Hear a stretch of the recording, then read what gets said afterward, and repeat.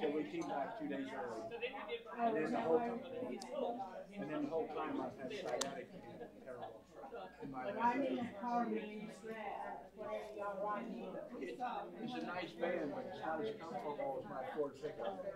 Well, you just get used to the way that different people, different seats fit your lumbar a lot different. All right, the bell has rung. Just a couple of announcements before we go to our Heavenly Father in prayer. If you haven't read the email messages and everything, Arthel and Ovita's niece passed away. She had cancer. Debbie tells me that her sister's husband has just been diagnosed with stage 4 lung cancer, and it's metastasized, and so they've given him 6 months to live. So Nona is with her sister this morning, so we want to remember them in our prayers. We want to keep Jim Dunaway in our prayers and J.P. Lusby in our prayers. Sharon Nip, need to remember her as well. Yes, Jack? Marcy fell off concrete steps, landed on concrete flat. It busted her hip in 2 places. Marcy Steger? Is she going to have surgery? Yeah. Oh, well, want to remember Marcy in your prayers too then. We have some visitors this morning, Harley and Jewel. So if you haven't had a chance to meet them, please meet them. Good to have them with us this morning. So let's go to our Heavenly Father in prayer. Our most loving Heavenly Father, we are so thankful for this beautiful Lord's Day. We're thankful, Father, for your love and your patience with us. We're thankful for your Son who was willing to suffer that ultimate sacrifice on the cross for our sins. And we pray, Father, that you would forgive us of our sins, recognizing that you love us, you have patience with us, and you desire that all mankind be saved. We're thankful, Father, for our visitors that come our way, for the encouragement that they bring to us. We're thankful, Father, for your word and the privilege we have of being able to study your word without fear of persecution. We're thankful, Father, for each and every member of this congregation. We recognize, Father, that we have some members that are in need of your healing power. We ask that you would be with our brother J.P. Lusby, be with our brother Jim Dunaway, our sister Sharon Nip, and many of our elderly members are suffering from various age-related issues, and we ask that you would be with them. We also ask, Father, that you would be with our members that are mourning loved ones that have left this earth, and we ask that you would be with them, that they might be comforted. We ask also that you be with Debbie's sister, as her husband has been diagnosed with cancer, that he may not have much pain, that he may not suffer. And we ask that you would be with them at this time as they continue to care for him. We're thankful, Father, that we can continue our study in the lessons of growing spiritually. We ask that you would be with us, that we might recognize exactly how you want us to grow, and that we might do so in a manner that would be pleasing to thee. We ask also, Father, that you be with Marcy Steger as she has fallen and broken her hip, and she's going to have surgery. We ask that you would be with the doctors, that they might be able to make the right decisions to get her back on the road to recovery. These things we ask in Jesus Christ's holy name. Amen. All right, if you'll turn your Bibles to Romans the 12th chapter, we're going to look at these scriptures up here. They're all up here. We'll look at these, and what we're going to do in the closing of Growing Spiritually is look at these scriptures and ask ourselves, how do the following scriptures help me live up to my profession? And that was the closing of this lesson 6, living up to my profession. So look at Romans the 12th chapter, verses 1 and 2. It says, I beseech you therefore, brethren, by the mercies of God, that you present your bodies a living sacrifice, wholly acceptable to God, which is your reasonable service. And do not be conformed to this world, but be transformed by the renewing of your mind, that you may prove what is good and acceptable and perfect will of God. So, how does that scripture help us live up to our profession?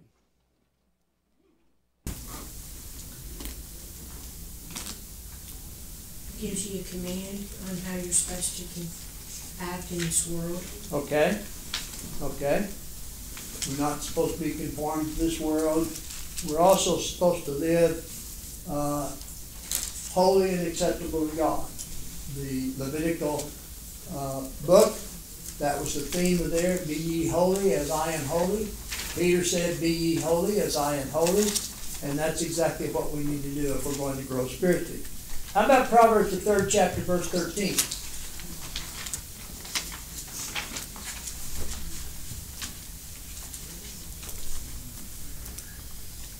Proverbs 3:13 says, happy is the man who finds wisdom and the man who gains understanding.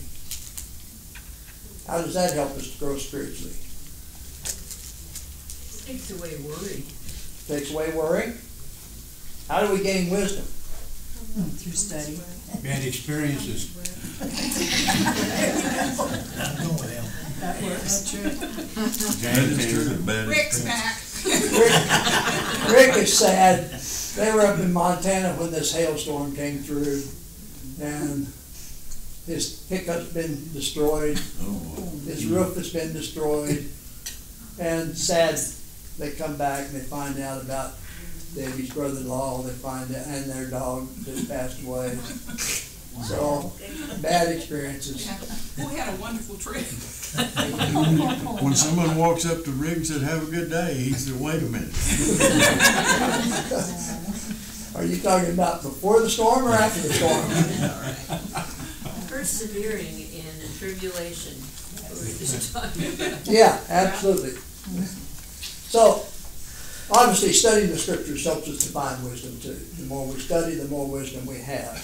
Look at Philippians, the 3rd chapter, verse 14.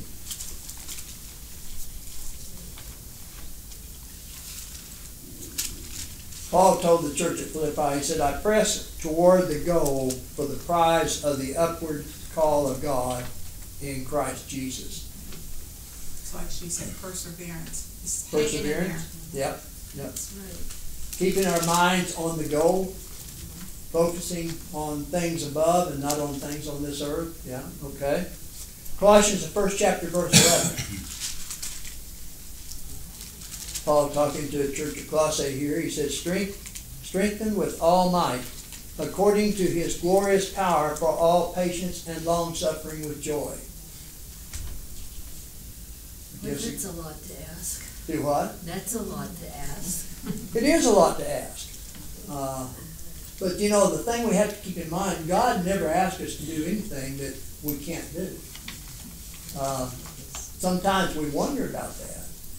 And sometimes we forget about God until we have something tragic happen in our lives, and then all of a sudden we remember God. And the idea that Paul is trying to get across here is that we focus 100% of our effort in looking for the heavenly home and do whatever we can to get there. And then we would have joy, obviously. Yes, Kathy? Don't you think that when you go to the previous verse in verse 10, that it kind of goes back to the Romans verse, that it's about walking worthy of the Lord? And so it's giving you those examples as we go through to give you more information, that you have the power of God behind you so that you can carry on and press through to those whatever challenge that faces you. That's a good point. You had that verse there. You want to read it, Kathy? So that you will walk in a manner worthy of the Lord, to please Him in all respects, bearing fruit in every good work and increasing in the knowledge of God. Okay, thank you. That I should have had that in there too. So, good point. All right, look at what the Hebrew writer says in Hebrews, the 12th chapter, in verse 1.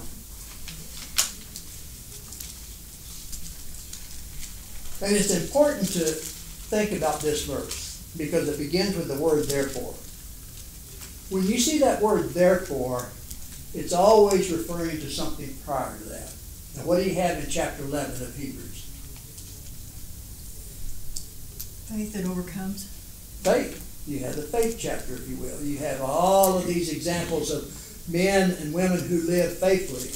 And so in Hebrews 12:1, the Hebrew writer says, therefore we also, since we are surrounded by so great a cloud of witnesses, let us lay aside every weight and the sin which is so easily ensnares us, and let us run with endurance the race that is set before us.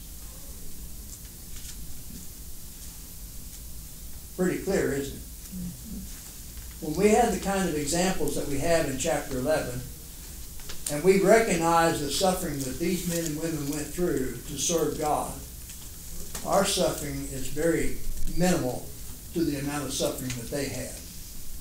And yet they served God, and so we can too. Jack? Sound like Paul wrote that verse. Well, I was talking to Harley before class. He asked who wrote the book of Hebrews. And I think it was the Apostle Paul. And when we study Hebrews, I'll give you some scriptures in there that would support the idea that it might be the Apostle Paul. What I don't understand is why he chose not to identify himself as the writer of this book or this letter at the very beginning. Humble. He's humble. But I think there's some good reasons why he didn't, and we'll discuss those when we get into that.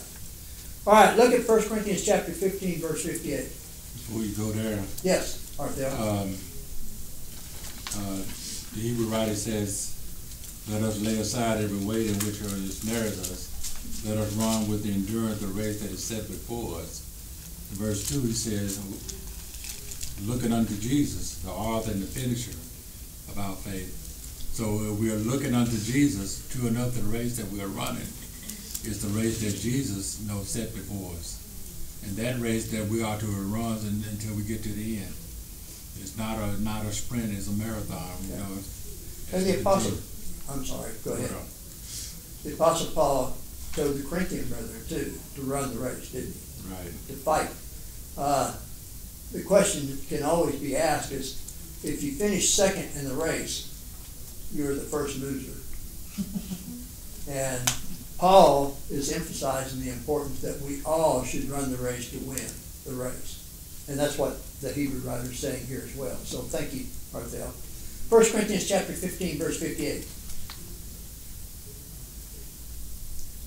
Again, you see that word therefore. Therefore, my beloved brethren, be steadfast, immovable, always abounding in the work of the Lord, knowing that your labor is not in vain in the Lord. What do you think? Always accomplishes what it was written for. Always accomplished. Our goal in life should be to utilize the talents that God has given us, but to make every effort possible to increase our talents, to grow our talents, to do more for God each and every day of our lives. And we should always ask, what more can we do? We should always ask. You remember the Apostle Paul asked that God give him opportunities to teach and to encourage. And we should ask that same thing, to ask to teach and encourage those who may not know Christ yet, and even those who are weak in the brethren, to make every effort possible to teach them. Yes, Nolan, and then I'll get you over. We make the statement, and we had already done that, that we should be able to take whatever comes our way. That God's not going to give us more than we can handle. Exactly right. And yet, when it comes, it's like, why me? Yeah. Well, then why not us? Why not me? What makes me think that something isn't going to happen, that I'm going to have to deal with it? So we have a two-edged sword there. And isn't that what James is saying there? Count it all joy when you're tempted, Right. because it makes you stronger. Obita? That's true. I was just gonna say that as far as we have an opportunity every day to either pray with someone, encourage someone, and like you said, to add to our faith. And, that's what I was gonna say. Absolutely, good point. Any other comment? All right, look at 1 John chapter 1, verse 9.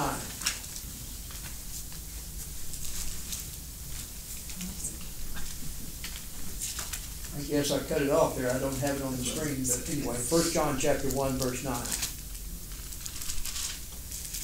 John says, if we confess our sins, he is faithful and just to forgive us our sins and to cleanse us from all unrighteousness. You remember we talked about in lesson 4 or lesson 5, hindrances to growing spiritually.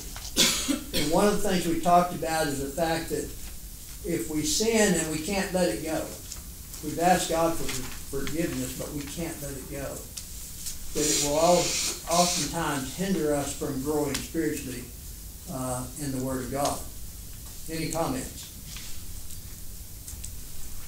All right, last one. Galatians chapter 6, verses 4 and 5.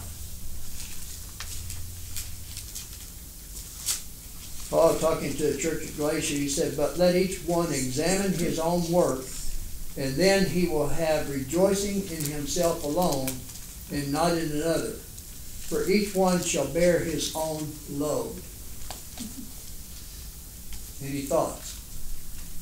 My thought is that a lot of times, when I was younger, and especially now, I don't care as much, was comparing myself to other people and telling myself I'm not living up to everything I need to because I'm not doing as much as that person is. Yeah. Okay. And it's hard to examine that sometimes because each one of us have different challenges that we have to take care of in our normal daily life. I mean, mine was raising 2 children by myself, and so, but I still wanted to measure up to all these other, things that I feel like I need to measure up to. Now it's like, when you get older, you start understanding a little bit, I don't care. That's walk a mile with another man's moccasins. That's true. The thing is, when it says that, examine our own work, and it says, for each one shall bear our own load. There are things that all of us do as a Christian. It may be writing a card to someone who's sick. It may be visiting them. It may be doing some work around the building here. And we do that without expecting praise from other members of the congregation. We do that because we're seeking praise from God for what we do. And that's the idea. I put an email message out, or a Facebook message out Friday. I came up here and I was edging and trimming. Some of you may have seen it and everything. But after I got through edging, I always, because I'm not as young as I used to be, that may surprise some of you. It used to be I could come up here to the building and I could spend 6 hours mowing and edging and trimming and never stop. Now I have to stop. And so after I got through edging, I stopped. I got in the pickup. I was checking my email messages, slumped down like this. Neighbor across the fence, he has 2 dogs. If you've ever been out that way, you hear the dogs barking. But he gets it, and he's a big guy. And he wasn't fully dressed. I mean, he had sandals on, and he had shorts. And he gets in his car, drives all the way around, and comes up behind me. And comes walking up there asking me if I'm okay. Oh, precious. He literally thought I had a heart attack. And so I put on Facebook that experience, and I said, we need more people like that. Yeah. We need people that care for each other. And as Christians, we need Christians that care for each other, that will spend time visiting, sending cards, doing whatever we can to help each other. It may be that there's a member that's sick and they don't have anyone to help take care of their yard or their dishes in the house or food. These things as Christians we need to do and not expect praise from anyone but God.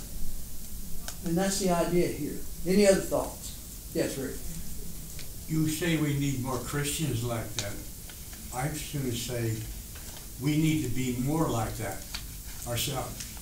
And I look at that stuff and I regret some of the things that I haven't done or don't do that I really should. When you walk by somebody that may need help or something and we're busy, we're in a hurry, a multitude of excuses, I guess I could say. Yeah. And we need to take that as an example of this. That's what we should be doing, not Christians like somebody else. Right. That's somebody else's job. And I agree with you, and in the message I put it on Facebook, I said we need more people like that. I didn't say we need more Christians, but the world would be much better off if we had a world full of people See, like that puts it on somebody else. What I'm saying is we should, I like to say it better, my way is, I should be better doing things like that. Right. Okay, Nola? Taking care of the things that the Lord has blessed us with. That's something that a lot of people don't do. And I see someone who works so hard, they work out of the house, they come home, they take care of their home, they take care of their children and husband. Some people don't do anything. That's true. That's true. Anything great. Chris? Everybody here knows how much Stephanie's been in and out of the hospital.